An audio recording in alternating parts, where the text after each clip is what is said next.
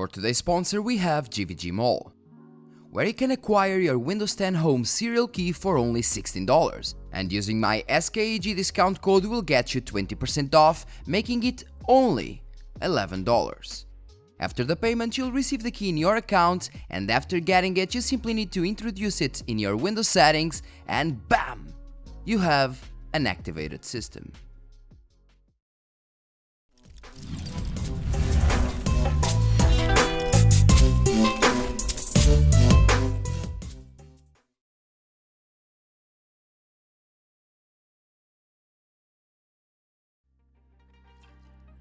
Assassin's Creed Odyssey features a narrative set in the modern day and follows Layla Hassan, an Egyptian-American Abstergo researcher who was introduced in Assassin's Creed Origins.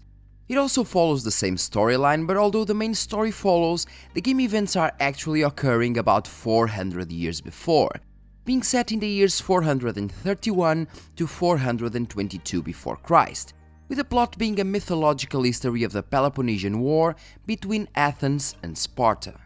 The story itself starts in the modern times when Layla recovers the spear of Leonidas and extracts the DNA of two individuals from it, further activating the animus with the objective of finding the location of the Staff of Hermes.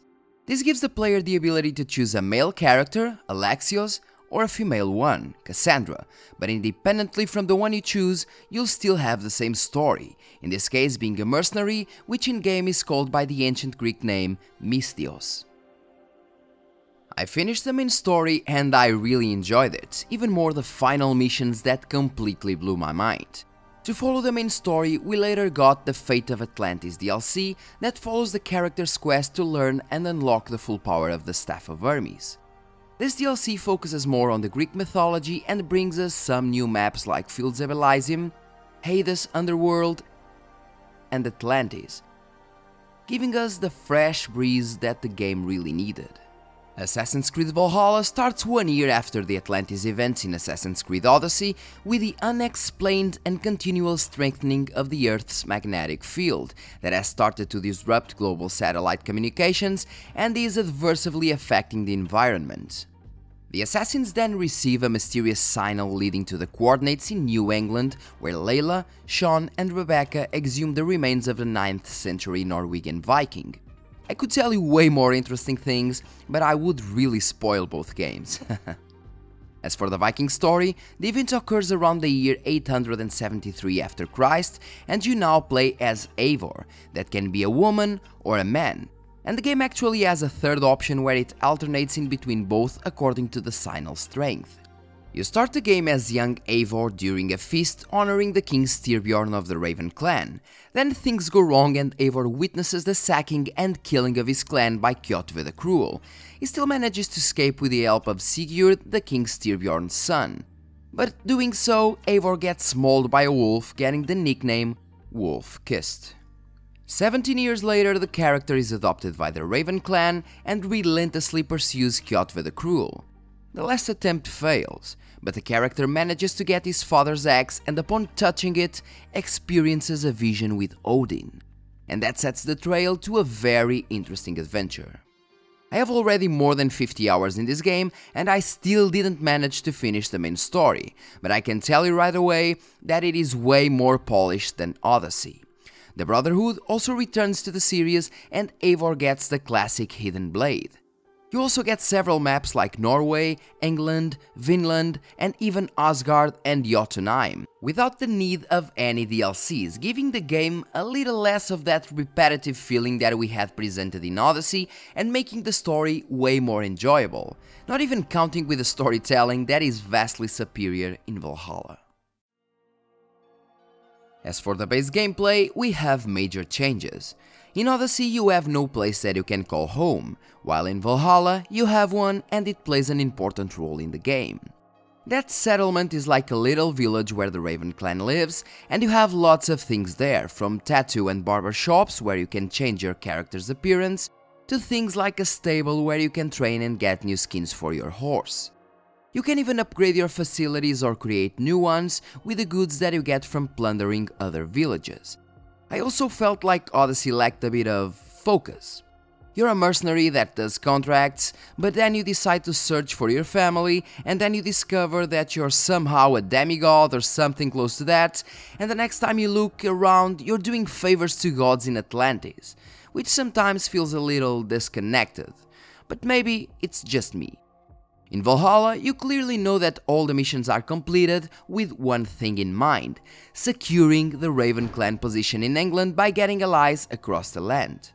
That can lead you to things like eliminating a Saxon king, finding traitors in between your soon-to-be allies, and even helping with castle raids.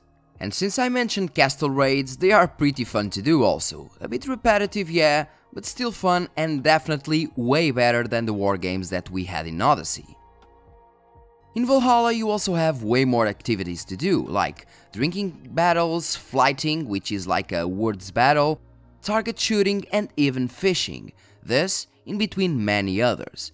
You even have a special mystery missions that have completely different approach from the side quests we're used to do, and this is a thing that was never presented in the series before. Now, in terms of leveling progress, the word I like to use to describe how Odyssey works is grinding.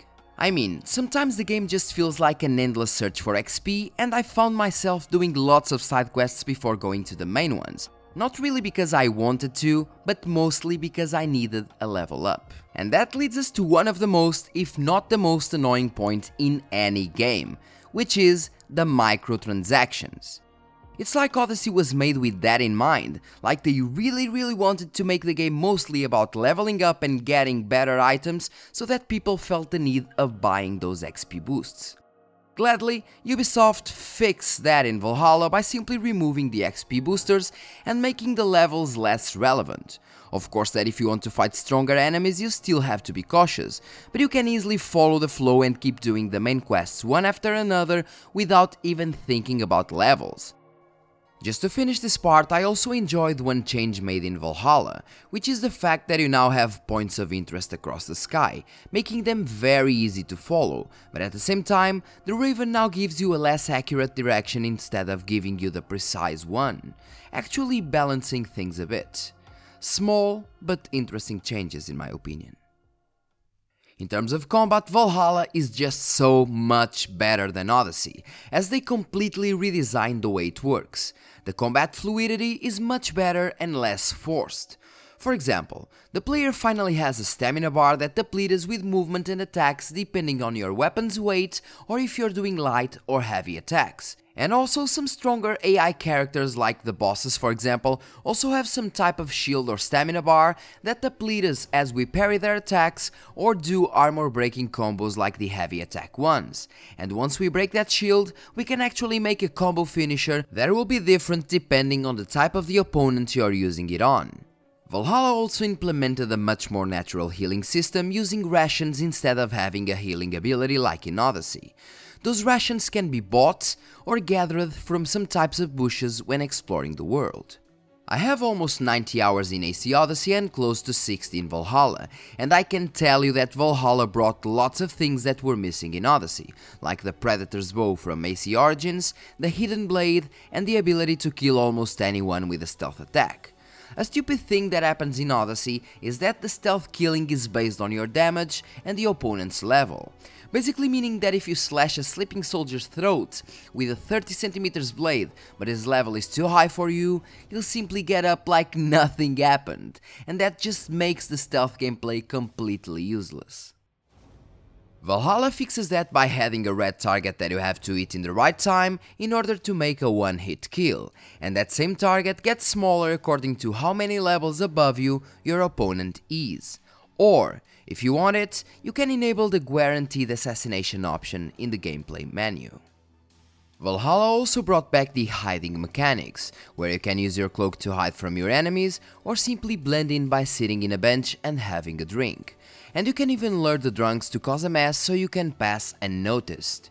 Those mechanics and the fact that the Brotherhood is back and plays a main role in the game makes Valhalla feel more like a real Assassin's Creed game than Odyssey ever did.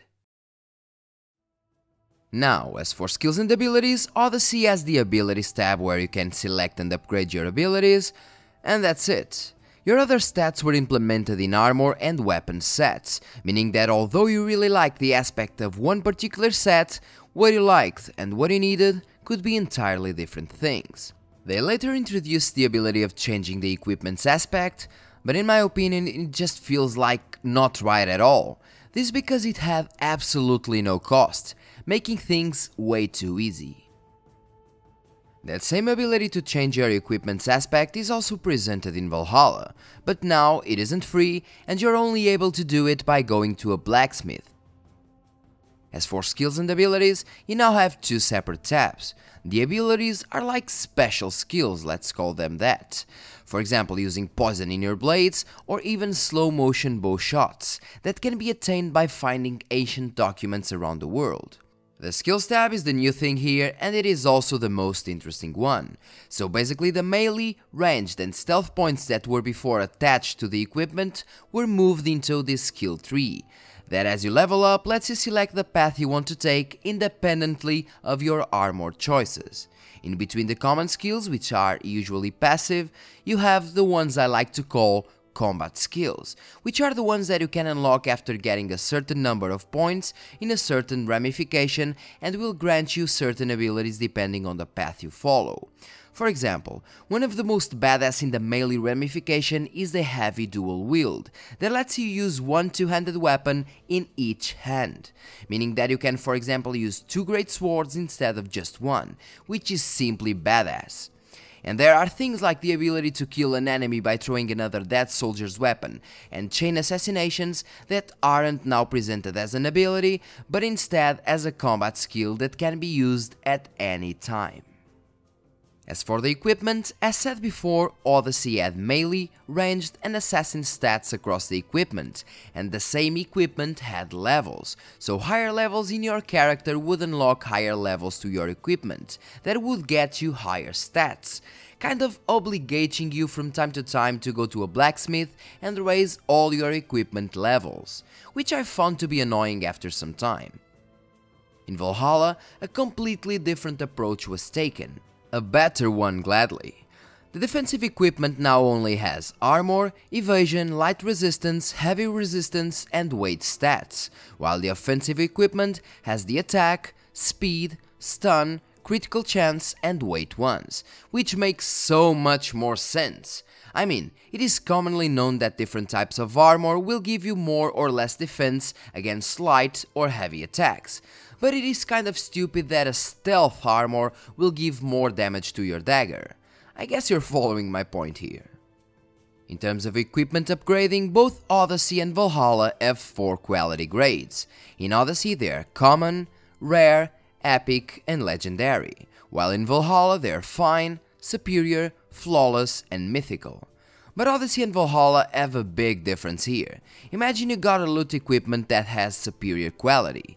In Valhalla, you can simply go to the blacksmith and with the right materials upgrade that superior equipment to flawless or even mythical, and that works for almost any armor or weapon. Raising the quality level will most of times change the equipment's aspect, but it won't change the equipment's stats, but instead will change its potential.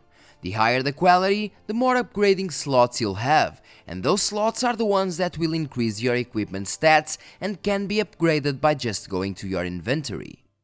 In Odyssey things were different. If you got a common equipment, there was no way you could improve it apart from level. Basically, if it had low potential, it would stay with low potential forever. And to change the equipment's level, you needed to go constantly to the blacksmith as you leveled up, so you could level up your equipment as well. Which, like I said before, it's annoying and kind of breaks the game's flow. Well, as for the AI, I didn't do a full analysis since I was busy enjoying the games, but there are some things I can say. Both games have decent AI, being it in terms of combat or daily tasks. Valhalla though has more types of AI that will make the combat more alive, because they have different animations. The animations will differ in attack, defense, shield breaking and even healing. The AI also tends to do more simultaneous attacks, making you feel the need of dodging. Basically, Valhalla is like Odyssey, but better. There's one thing that Odyssey has that Valhalla doesn't though. Curious?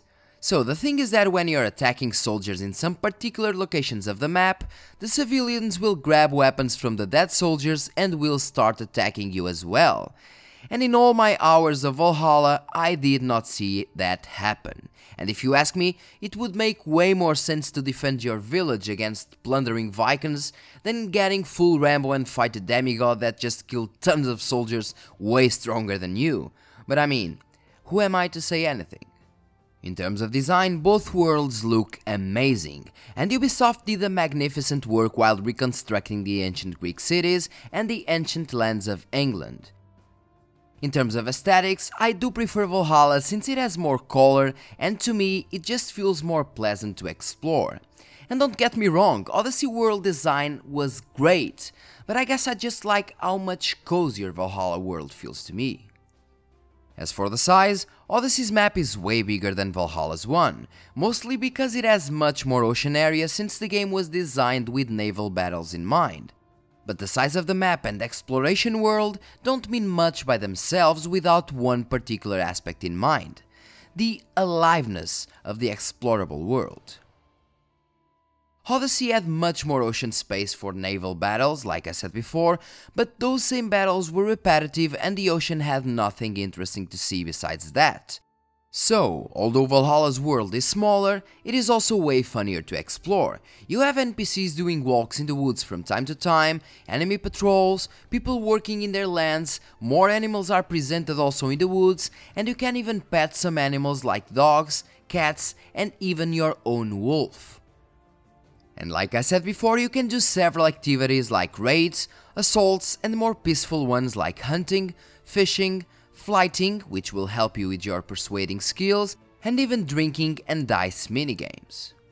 You also have the world events, that are different from the usual side quests we're used to see in Odyssey, because they won't necessarily put you in a quest line. They can be simple things like playing hide and seek with a little girl, or helping two men knowing which one of them set their house on fire, and they are pretty fun. Naval battles are also a thing in Valhalla, and I myself prefer the naval navigation in Valhalla. It is so much more pleasant since you can look at the world while navigating, instead of just seeing endless sea. And we now have an interesting feature where you can select to have someone telling a story or having the full crew singing, which is one of the details that I like the most. Overall, both worlds look great in their own way, but Valhalla just has much more to do and to explore without things getting repetitive. As for graphics, they both look wonderful in their own way, with Valhalla being overall superior in terms of lighting, tessellation, and more. As it should, I mean. The game is 2 years younger, but in terms of graphics, it's always better to watch a side-by-side comparison. In this test, both games are running at 1440p and max settings in order to have no deviations due to different graphical options. Let's go!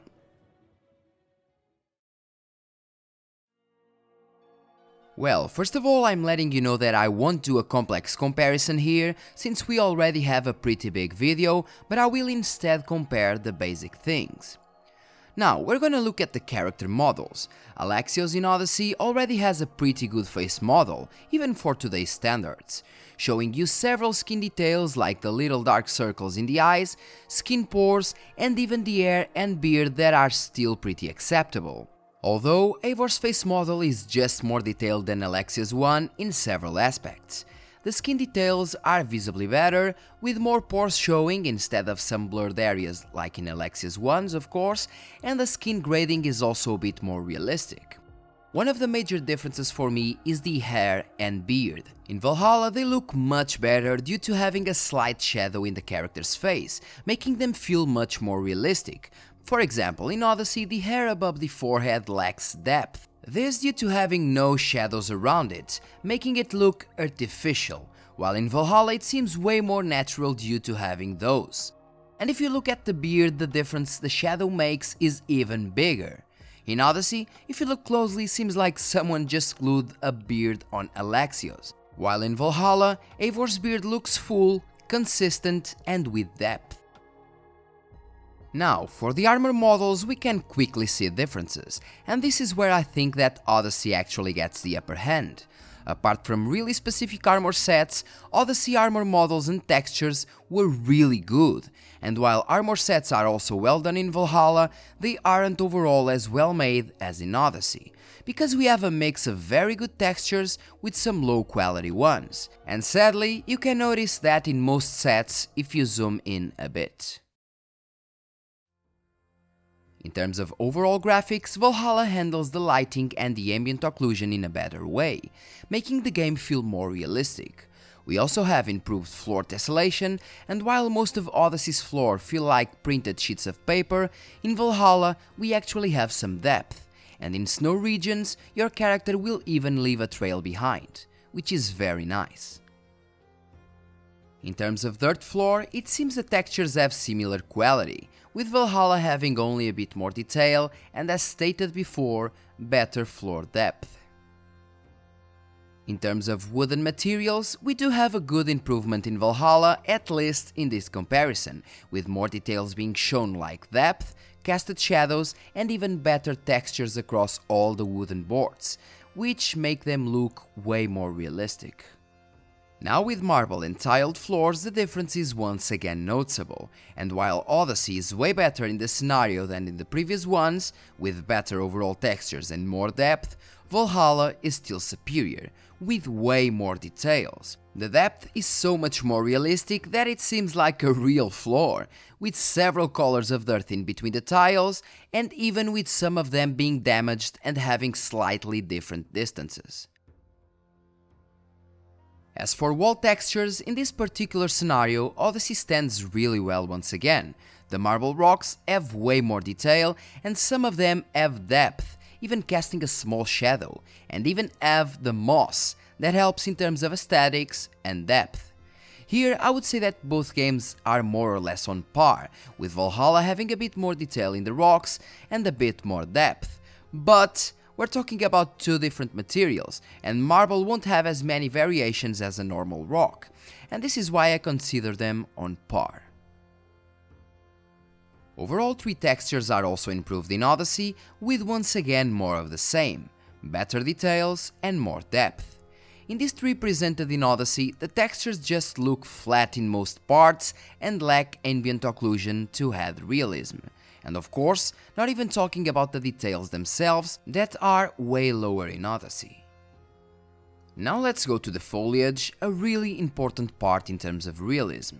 One thing is apparent, the density of the vegetation. Vegetation's density is much bigger in Valhalla. This department is usually where AC games tend to strive, and Odyssey isn't the exception, with a really good level of foliage and vegetation quality. But Valhalla is just so much better with way more vegetation. Once again, the vegetation just looks fuller and with an astonishing level of quality and depth, making the game reach a higher level of realism. Also, if you're asking yourself what happens when you pass through the vegetation, this is what happens. In both games, the vegetation will move as you move through it, which is really nice to see. Now let's go to another important part, the water/sea. Both games have a wonderful implementation in terms of water mechanics, and both are gorgeous to look at. I think we can't do a proper comparison because in Odyssey we have the sea, while in Valhalla we have rivers, and that affects the movement of the water and depth, making things harder to compare. But if you put those details aside and look simply at what pleases your vision, I would have to say that once again Valhalla looks better. But I mean, that is actually expected since Valhalla has the obligation of being better, since it was released 2 years after Odyssey. As for swimming, Valhalla focuses way more on the splashing effects made by the hands and feet. They are also presented in Odyssey, but way less in terms of quantity and precision. But well, we can argue that Eivor just swims more aggressively. Reaching the land, we can see that both are soaked from swimming, being more apparent in Valhalla and drying faster in Odyssey. As for the fire effects, let's start with the usual torch. As you can see here, there are no doubts that the Valhalla fire effects are superior in every aspect. The fire from the torch looks way better and more natural, and it actually flows with the wind and movements that the character does, so if Eivor bounces a bit to the right, the flame will change.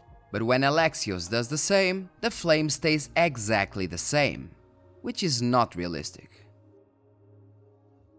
Now let's go to the smoke effects produced by fire, which as can be seen are vastly superior in Valhalla. It is just not a matter of having more or less, but instead its density and flow.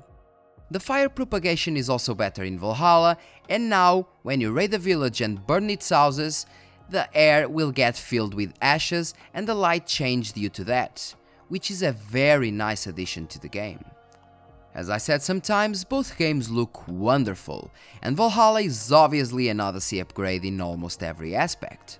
And before going to the sound part, let me just tell you that one of the things that I like the most in both games is the dynamic weather.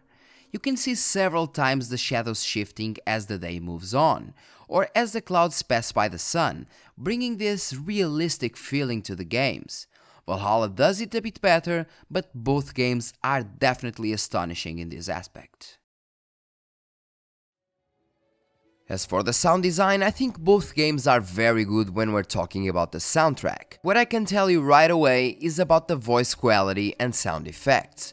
In terms of quality itself, it is very low in both games and the audio files shouldn't be as compressed as they are, because that is why the sound most of the times feels muffled, and it is more noticeable in Valhalla when using headphones.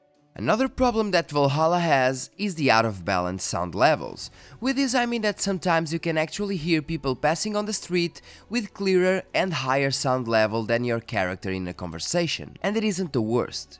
The most annoying problem that I found in Valhalla is the excessive echo and reverb in voices. Here's an example. For yourself. We did. Or rather, we came so that Hytham could kill him. My apprentice has been studying this target for many months. Is Kjotve's reputation so great outside Norway? In most cases we're inside buildings where echo would definitely be a thing in real life, and sometimes Eivor is just thinking to himself or herself. In those situations I completely agree with having echo and reverb, although it could be a bit less, but it just makes no sense at all that we're hearing echo in the middle of a cornfield when talking normally to another person. And to some people, the excessive reverb and echo may even cause headaches, and that makes me think, how can a professional sound team let a game like this have this kind of mistakes? Time to change the sound director, I guess. Now about what I like the most. I can say that the differences in terms of overall gaming experience are that big, and while I enjoyed AC Odyssey a lot, and I certainly love some characters, I think that Valhalla is just so much more complete. Overall the game offers you much more than Odyssey, with a much better combat system, better AI and less repetitive experience in terms of main quests and world events, that now replace the classic side quests, and even when you're done doing those, you still have much more to do and explore compared to Odyssey.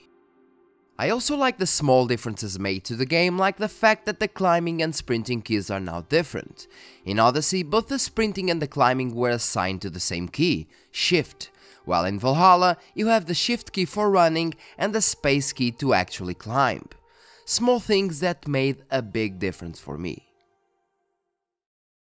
Just to conclude, I think that AC Valhalla was a major step forward compared to Odyssey, but I think it could be even better if they added like a 4K texture pack and a better audio quality overall. But still, I enjoyed both games.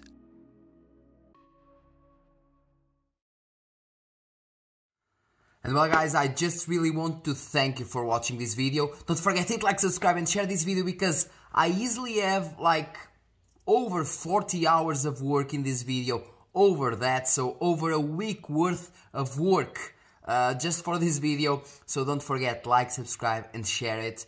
Also, once again, thanks a lot for watching, and if you're watching this part, leave a comment in the comment section saying I'm watching this part, because I really want to know how many people are actually watching it till the end. Thanks a lot and hope you really enjoyed the video.